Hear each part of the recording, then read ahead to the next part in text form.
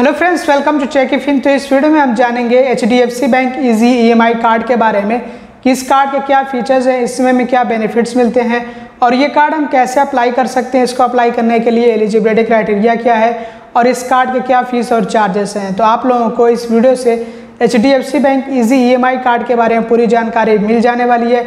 अब आइए video topic की तरफ बढ़ते हैं और शुरुआत करते हैं इस कार्ड के फीचर्स और बेनिफिट्स से। तो इस EasyEMI कार्ड से 5% कैशबैक मिलता है अगर हम इसका इस्तेमाल करते हैं पेज ऐप या फिर स्मार्ट बाई के ज़रिए अमेज़ोन या फिर फ्लिपकार्ट से शॉपिंग करने के लिए या फिर फ़्लाइट और होटल टिकट बुकिंग करने के लिए। लेकिन ये जो आपको 5% कैशबैक मिलता है, इसके लिए मिनिमम जो ट्रांजेक्शन होना चाहिए है वो 2000 का होना चाहिए है और शुरू के 6 महीने तक मैक्सिमम मंथ में 1000 तक कैशबैक मिलेगा। मतलब महीने में ज़्यादा से ज़्यादा 1000 तक ही कैशबैक मिलेगा। ये कैशबैक पे लिमिट लगाई गई है और उसके बाद 6 महीने के बाद वही जो कैशबैक हर महीने मैक्सिमम सिर्फ 750 रुपये तक ही मिलेगा। मतलब कि 6 महीने के बाद जो आपको कैशबैक पे लिमिट मिलती है वो और ज़्यादा कम हो जाएगी कि आपको महीने में ज़्यादा से ज़्यादा सिर्फ 750 रुपये तक का ही कैशबैक मिलेगा।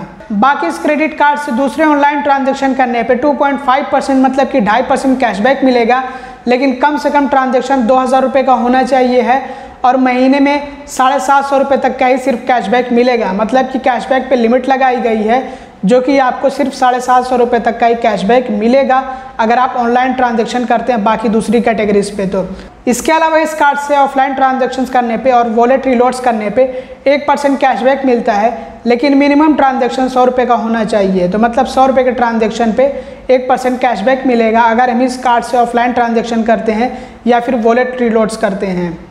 और वही आपको महीने में जो कैशबैक की लिमिट मिलती है वो 750 रुपये तक की है। मैक्सिमम आप 750 रुपये तक का ही कैशबैक अर्न कर सकते हैं। याद रहे कि ये कार्ड एक क्रेडिट कार्ड की तरह से भी काम करेगा और एक EasyEMI कार्ड की तरह से भी काम करेगा। अगर इस कार्ड से 10,000 से नीचे का ट्रांजैक्शन किया जाए तो समझिए कि जैसे आप क्रेडिट कार्ड इस्तेमाल करते हैं वैसे काम करेगा, लेकिन अगर इससे 10,000 से ज़्यादा का ट्रांजैक्शन किया जाए तो वो अपने आप ही 9 महीने के लिए EMI में कन्वर्ट हो जाएगा, जिसके लिए प्रोसेसिंग फ़ी 99 रुपये प्लस GST है और rate of interest 1.67% per month है। और आपको बता दूं कि ये जो इंटरेस्ट रेट होता है ये टाइम टू टाइम बदलता रहता है, तो आपको खुद से चेक भी करना पड़ता है। और कुछ ऐसे ट्रांजैक्शंस होते हैं जो EMI में कन्वर्ट नहीं होते हैं, जैसे कि गोल्ड, ज्वेलरी और फ्यूल ट्रांजैक्शंस। और ये जो ऑटो EMI कन्वर्जन है ये 5 दिनों के बाद प्रोसेस किया जाता है। तो ऐसा नहीं कि आपने 10,000 से ज़्यादा का ट्रांजैक्शन किया तो आप सोचने लग जाएं कि तुरंत ही ये ऑटो EMI में कन्वर्ट हो जाएगा। तो आपको थोड़ा सा जो संयम बरतना होगा, थोड़ा सा वेट करना होगा। इस कार्ड में आपको 0 लॉस्ट कार्ड लाइबिलिटी कवर मिलता है, लेकिन जैसे ये कार्ड गुम होता है या फिर चोरी होता है तो आपको तुरंत ही अपने बैंक को रिपोर्ट कर देना होता है 24 आवर्स के अंदर। इसमें आपको क्रेडिट कार्ड की तरह से ही इंटरेस्ट फ्री पीरियड 50 दिनों का मिलता है। इस कार्ड में आपको 1% फ्यूल सरचार्ज वेबर भी मिलता है जो कि कम से कम 400 रुपये के फ्यूल ट्रांजैक्शन पर मिलता है और आपको महीने में ज़्यादा से ज़्यादा 250 रुपये तक का ही फ्यूल सरचार्ज वेबर मिलेगा। और इस कार्ड से अगर एक तिमाही में 1 लाख रुपये या फिर 1 लाख रुपये ज़्यादा खर्च हो जाए तो 1000 रुपये के गिफ्ट वाउचर्स मिलते हैं, लेकिन ये सिर्फ फर्स्ट ईयर के लिए ही वैलिड है। मतलब पहले साल के लिए ही सिर्फ वैलिड है, उसके बाद आपको ये बेनिफिट नहीं मिलेगा। और इस कार्ड की ज्वाइनिंग फ़ी का पेमेंट करने पे 500 कैश पॉइंट्स मिलते हैं और एक कैश पॉइंट की वैल्यू अगर रुपये में देखी जाए तो 1 रुपये के बराबर होती है। इस कार्ड से कार्ड इशू होने के 90 दिनों के अंदर अंदर अगर 20,000 रुपये या फिर 20,000 रुपये ज़्यादा खर्च कर दिए जाएँ तो जो इसकी फर्स्ट ईयर फ़ी होती है या फिर आपका ये जो ज्वाइनिंग फ़ी होती है वो वेव कर दी जाती है, माफ़ कर दी जाती है। और अगर इस कार्ड से साल भर में 50,000 रुपये या फिर 50,000 रुपये ज़्यादा खर्च कर दिए जाएँ तो जो इस कार्ड की रिन्यूअल मेंबरशिप फ़ी होती है जो कि दूसरे साल से ली जाती है और उसके बाद हर साल ली जाती है, तो वो माफ़ कर दी जाती है। और इस कार्ड से जो आप कैश पॉइंट्स अर्न करोगे आपको उनको रिडीम करना होता है। अगर आप उनको रिडीम नहीं करोगे तो एक टाइम के अंदर वो एक्सपायर हो जाएंगे। तो अगर आप उनको रिडीम करते हो रुपये में, कैश में, तो फिर आपको उसकी वैल्यू मिलेगी 1 रुपये के बराबर। एक कैश पॉइंट बराबर 1 रुपये। और कैश पॉइंट्स को रिडीम करने के लिए कम से कम आपके पास 2500 कैश पॉइंट्स होने चाहिए हैं। और यहाँ पे मैंने कैश पॉइंट की वैल्यू दे दी है डिफरेंट प्रोडक्ट्स के लिए। तो अगर आप इसको कैश बैक में कन्वर्ट करते हैं, मतलब कि आप चाहते हैं कि जो आपको कैश पॉइंट्स मिले हैं वो आपके क्रेडिट कार्ड में ही एडजस्ट हो जाए, उसी में क्रेडिट हो जाए, तो ऐसे में वैल्यू होगी 1 रुपये के बराबर। तो बेहतर है कि आप जो है उसको वैसे ही रिडीम करें कि आपको कैशबैक मिल जाए तो बेहतर होगा।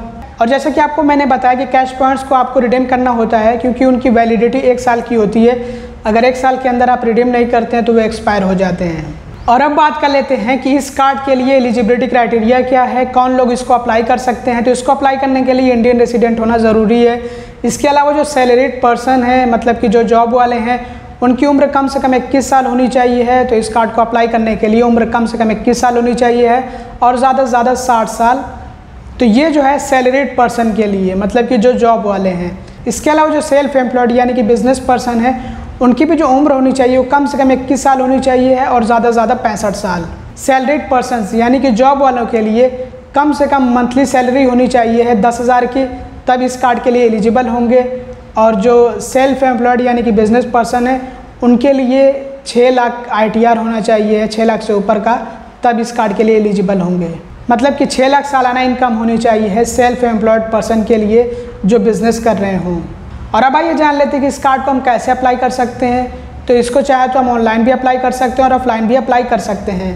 तो ऑनलाइन अप्लाई करने के लिए आपको HDFC बैंक की वेबसाइट पर विजिट करना होगा, hdfcbank.com, और उसके बाद आपको पे वाले ऑप्शन पे आना होगा और उसके बाद आपको कार्ड्स वाले सेक्शन में आना होगा और उसके बाद आपको नीचे देखने को मिलता है मिलेनिया कार्ड्स। तो इस पर आपको क्लिक कर देना होगा और उसके बाद ये जो पेज ओपन होकर के आएगा तो आप स्क्रॉल डाउन करेंगे तो आपको ये EasyEMI कार्ड देखने को मिल जाएगा और आपको साइन अप का ऑप्शन मिलेगा। इस पर आप क्लिक करिए और अपनी सारी डिटेल्स वगैरह फिल करिए, तो आप जो है ये कार्ड अप्लाई कर सकते हैं।